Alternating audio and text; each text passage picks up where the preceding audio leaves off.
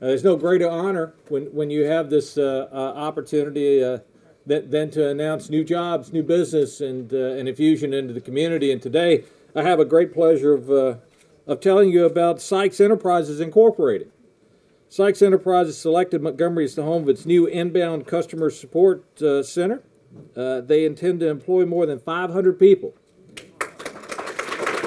It's my pleasure, and it's a distinct honor to introduce to you SYKES Senior Vice President of Operations, Rob Duncan. Rob's here, and Rob, not only welcome Montgomery, but thank you for your investment. Thank you. My name's Rob Duncan. I'm Senior Vice President of Operations for SYKES. We are in the business process outsourcing business, so you may be calling Fortune 500 companies that we all know and love and talking to them about customer service or sales or tech support, getting your questions resolved, and we handle those. You may be talking to someone from SYKES.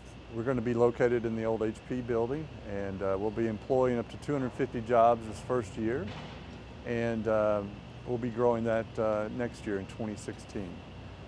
This will be for a financial services client, and we'll be doing inbound customer care. So taking customer service calls and helping people out with their issues. Montgomery was a good choice for this center because of the hospitality and the friendliness in the community, right?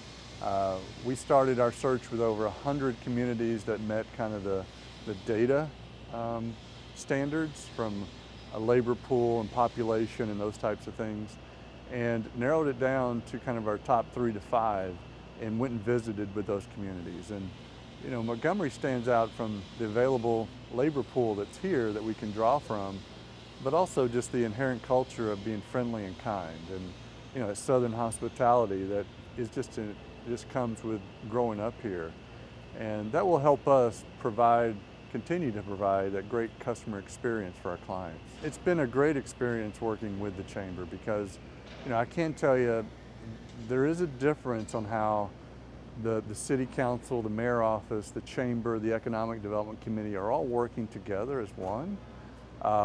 You know, we have visited some communities or had experience where they all kind of work in their own separate silos. And what was great about this experience is, you know, they got on the same page before they talked to us. You know, so every time we had a meeting, it wasn't meeting with 3 or 4 different entities. So, you know, having that type of relationship and us knowing going forward that that's what it's going to be like working with the city is one of the big sellers.